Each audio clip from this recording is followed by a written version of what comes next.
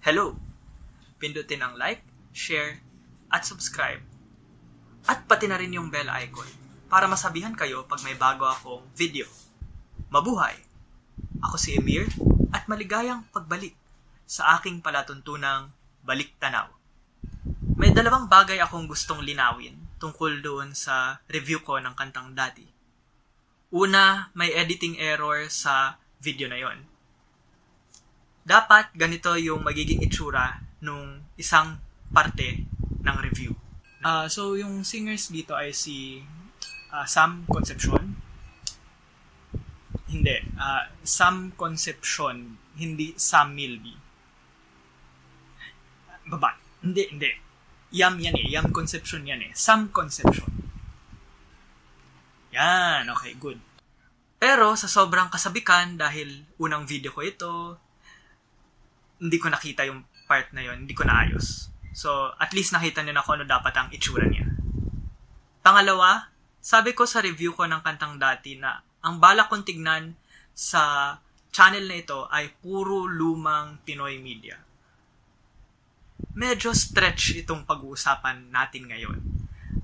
Hindi siya ganun kaluma, pero luma na rin siya. Lumabas itong kantang to mga July ngayong taon. Pero may isa pang bagay akong gustong sagutin. May isa akong gustong maintindihan. Kasi di ko gets eh.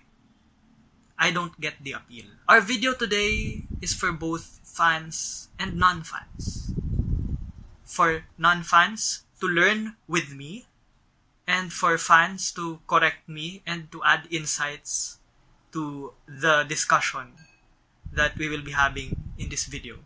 Noong September, habang nagre-review ako para sa bar, sinend sa akin nung kabatch ko at kapwa ko ring nagre-review para sa exam na yon, yung practice video para sa unang Pilipinong Kpop group sa Pinas. Tatawagin ko tong Ppop kasi Kpop inspired Pinoy pop. Gets ba? Kpop, Ppop. Hindi ko sigurado kung tama yung pagkakagamit ko ng mga terms na yon. So again, comment kayo kung mali yung paggamit ko ng term na Ppop. Basahin ko yung message na sinend sa akin nung sender kasabay nung kanta na ire-review ko ngayon. So, quick kwento. There's this Filipino group na they're like a K-pop group and they're really good at singing and dancing. Tapos yung lyrics ng song nila, Taglish. More Filipino though, siguro 75 to 85%. Tapos nagulat ako na hindi siya nakaka-cringe. So I followed their channel as a sort of recognition na ang galing nila. And I want to support Filipino artists na want to venture out and do new things. Tapos nagulat ako. When I followed them, they had 11,000 subscribers sa YouTube. Ngayon, 304,000 na. Nag-viral kasi yung dance practice video nila, Laughing with Tears emoticon. Natuwa ako kasi Filipino people are stunning them na kasi legit galing nila. Ha ha ha. Tapos today, gumawa sila ng 2 times speed dance practice video nila. OMG, ang galing nila. Laughing with Tears emoticon. They're actually better than some K-pop groups. Plus, they sound great live. Sorry, natuwa lang ako kapag people look at talent instead of their looks. Heart. Kasi they're not as glamorous as other groups, but they're super talented. So ang saya ko nung binabasa ko yung comments. Ha ha ha ha ha. Yeah, we're gonna go up. Ibibigay ko ang aking puso. Sa pag-abot ng pangarap, di hinto. Anak kong harapin ang lahat, yeah. Kahit pa imposible. Yeah, we're gonna go up. Today, we're reviewing Go Up by SB19. Una kong pinanood, yung nag-viral nilang practice video. Napansin ko, at yun yung sinabi ko dun sa sender nung kantang to, malinis yung steps nila. Tapos sinend din niya sa akin yung music removed o MR version. Ang naging observation ko, sakto sa tono yung boses nila. Hindi sintonado. galing. Para sa review na ito, ang pinanood ko ay yung music video. Ganun pa rin yung comment ko tungkol dun sa steps nila. Magaling, maganda yung dance steps. Lyrics-wise, Go Up is an empowerment song, an expression of confidence. Despite adversity, there is no retreat, no surrender. We can do it. Wikang Filipino yung kanta, pero may halong konting Ingles. Suabe at hindi jarring yung code switching o pagpapalit ng wika. Nakatulong siguro na konting-konti lang yung Ingles. Yung naalala ko ngayon ay yung salitang ye na nasa chorus. Hindi mo siya mapapansin halos. O hindi mo mapapansin na nagpalit ng wika. Siguro nga 75 to 85% ng kantang to Pilipino. Maliit na bagay pero nitpicking. Hindi ko alam bakit Garuda yung pinili nilang ibon na ilagay sa kantang to. Bakit kaya hindi Agila? Ang Garuda kasi simbolo ng Indonesia. Ang Agila ay simbolo ng Pilipinas. Pareho naman ibon, parehong 3 syllables. But, I don't mind. Energetic yung beat, sakto sa lyrics. Para siyang Eye of the Tiger. Yung tan tan tan tan tan tan tan tan tan tan. If you're going to make a fight song, an empowerment song, the beat should be energetic. It should get you pumped up. Pero itong Go Up, hindi ko siguro to sasayawin, kakantahin at irarap mag-isa. This song is not for a one-man band, it's for a group. I like uplifting songs. I like empowerment songs.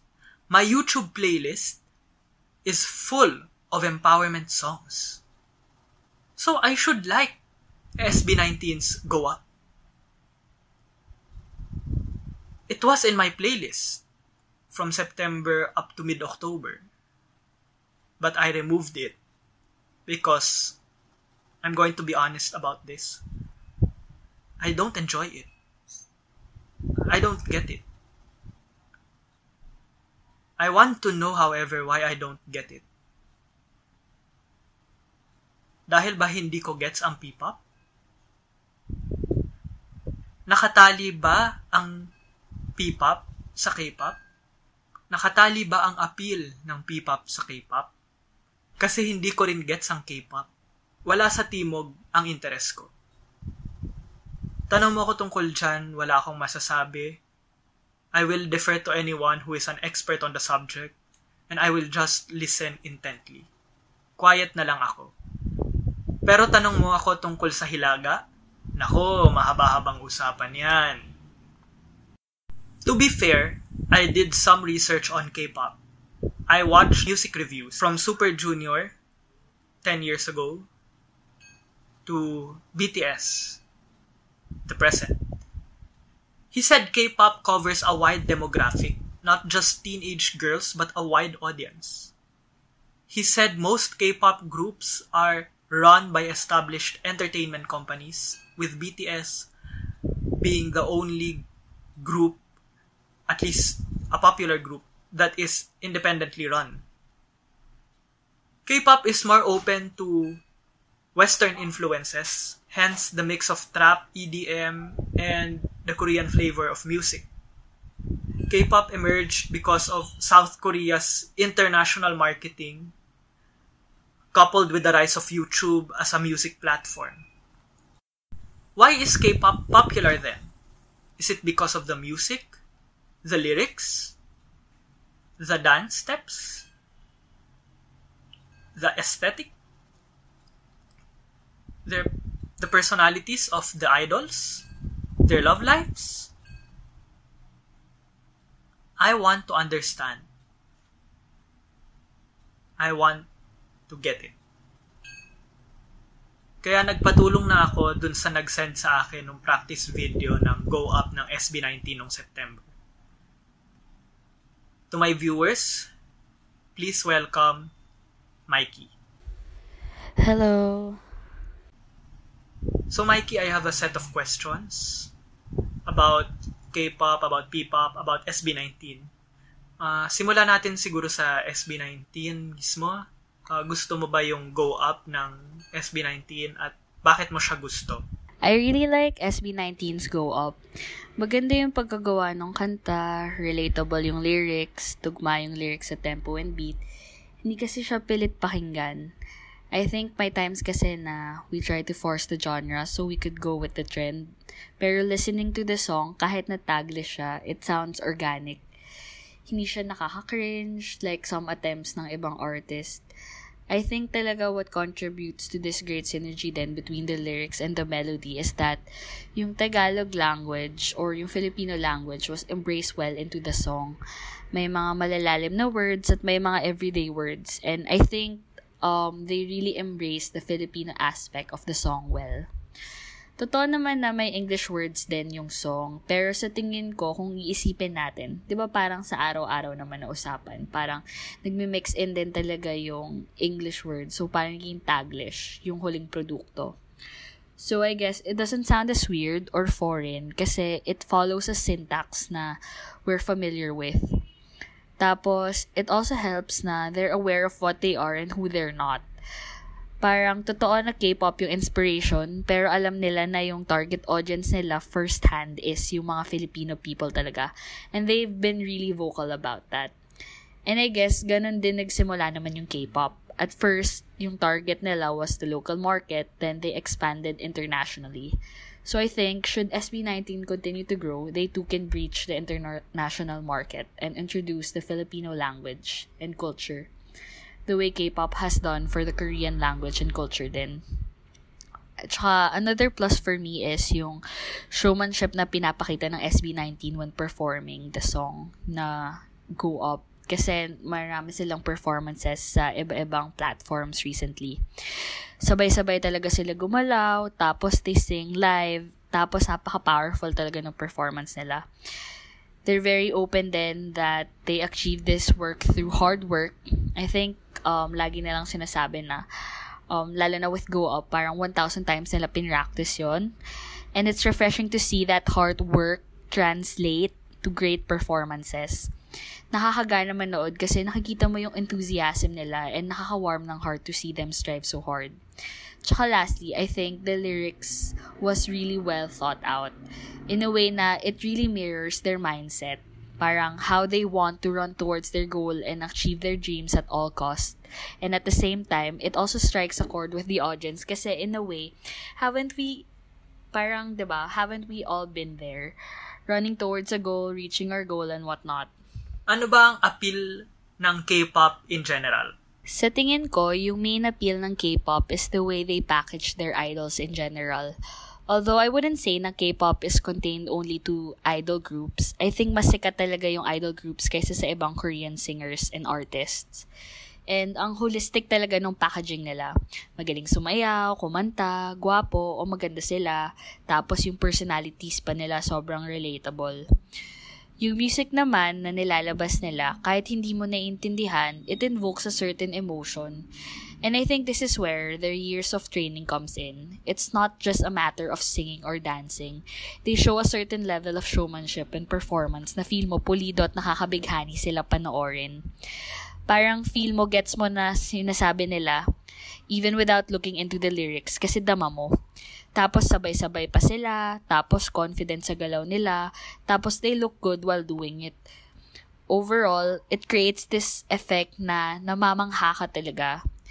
Pero I think, as a long-term fan of K-pop, K-pop talaga has evolved from just watching these people performing to being on a journey with them, parang watching them improve and grow from their debut days to their present. Now, ngayon may social media na, so parang naging two-way na din yung interaction. Di ka na lang nanonood. It feels like these people who are so good at what they're doing has a certain connection to you kahit na malayo pa kayo sa isa't isa. So parang social media in a way has brought K-pop far and wide, and at the same time lessen the gap between idol group members and the audience. Another cool thing about K-pop din kasi is they're changing concepts. Ang galing kasi yung concepts you never think of come up, tapos sometimes yung mga tingin mo nobody can pull off once gawin ng mga K-pop idols. Magbabago isip mo. di ka na mapapagod panoorin sila kasi feel mo each time may comeback yung isang group. They have evolved talaga into a new version of themselves. Parang they present to you a new side of themselves. Tapos, dahil iba-iba yung concepts nila, ang dami din nilang subject matter na natatakel. At some point, makaka-relate ka din talaga kasi nga ang dami nilang natatakel na subject matters. Tapos, whether it's about life, love, dreams, at iba pa, parang it really strikes a chord. Tapos, ang maganda pa, they present all these concepts in a unique way that moves their audience, kaya people who watch them can't help but be amazed. Anong mga K-pop group ang fan ka? Ako, I stan a lot of groups, pero I really like EXO, iKON, NCT, Blackpink, Super Junior, ONEUS, Day6, The Rose, tsaka marami pa talagang iba. Tapos, in general talaga, gusto ko talaga yung K-pop. I actually also listen to non-mainstream group or artist, yung mga hindi usual na mga nakikita nyo sa TV. Tapos, I started stanning mga late 2004 or early 2005. Actually, hindi ko na masyado maalala. Pero around that time, naalala ko pa, naabutan ko pa yung first song ng Super Junior, which is parang 2005 yata yun. So, ganun na talaga katagal. Tapos, parang through the years, ayun, parang nag-appreciation talaga ako sa different genres ng K-pop. I mean, I guess hindi na lang yun K-pop. Meron na rin like yung mga alternative rock version or yung mga hip-hop nila, ganyan. Ano yung appeal sa'yo ng mga groups na yon? Bakit mo sila gusto? Bakit ka fan ng mga group na yon? Honestly, ako gusto ko both yung music tsaka yung personality nila. Like, I like watching variety shows featuring these idols. Tapos, yung K-pop din, trip ko talaga yung music nila. May habit ako na kapag pinapakinggan ko yung song, I search the lyrics, yung meaning ng song. Tapos, after na natutuwa ako kasi pasok talaga sa mga concept nila. Isang creative ng pag-present nila. Gusto ko din yung mga music videos nila. Napaka-creative.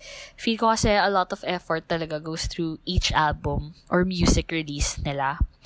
Tapos, they always try to outdo themselves and improve each time may new release sila. And I feel like I'm presented with a new version of themselves each comeback. With regard naman doon sa personalities nila, nakakatuwa sila panoorin sa mga different projects nila. Maganda din kasi ngayon, may social media na, so may times they try to interact directly with fans, lalo na kapag nag-IG live sila or nag-V live sila. Uso na din ngayon kasi yung mga behind the scenes. So, nakikita mo kung paano sila off-cam. Tapos, nakakatuwa din kasi ma-realize mo na they're just people who really work hard to be where they are. Tapos, they're human beings din, people like you and me. And seeing the real and relatable side deepens my affection for them talaga. So, parang nagiging mas invested ako sa kanila. Sa tingin mo, ano ba yung pinagkaiba ng usual Pinoy artists sa K-pop artists? I think for Filipino artists, they focus more on raw talent. Parang they try to find finished products. Totoo na they do try to improve their artists, pero iba yung process talaga sa Korea. Sa kanila kasi, merong may raw talent, syempre naman, pero some agencies try to find potential talaga more than the finished product. Yung tipong, even sa tiny spark, they do their best to bring out that potential. Tapos yung training period, kakaiba din. Matira matibay. Para siyang survival program pero off-camera at mas matagal. Parang talent alone won't help you debut. Kailangan ng tenacity, willpower, tsaka proper mindset talaga. Some idols, kahit magaling, talagang hindi nila kinakaya yung training period.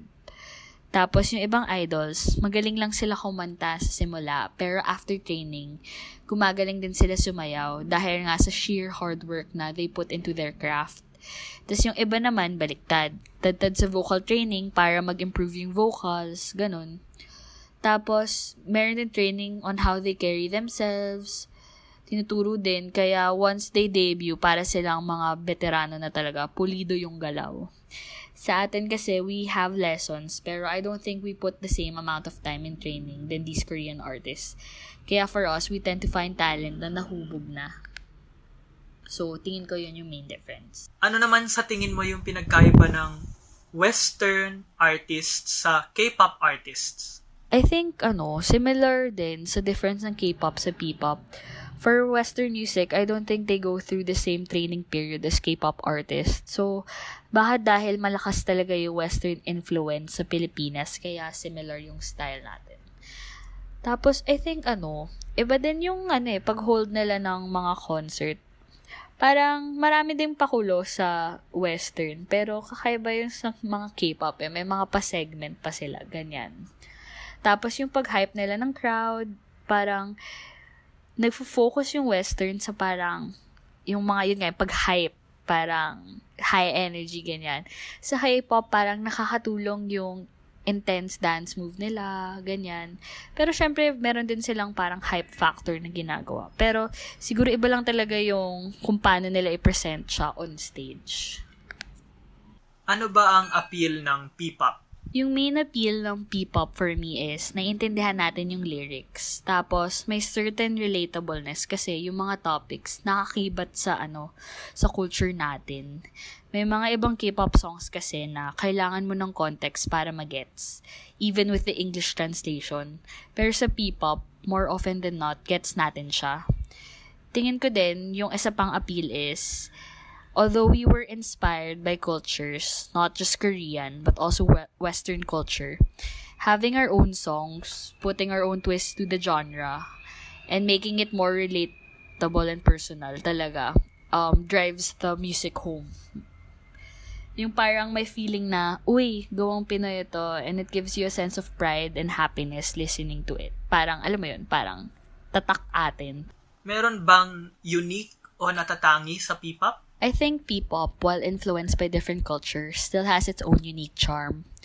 That charm, I think, lies within the lyrics and the culture imbued in the songs. If Tagalog yung lyrics, plus points pa yun.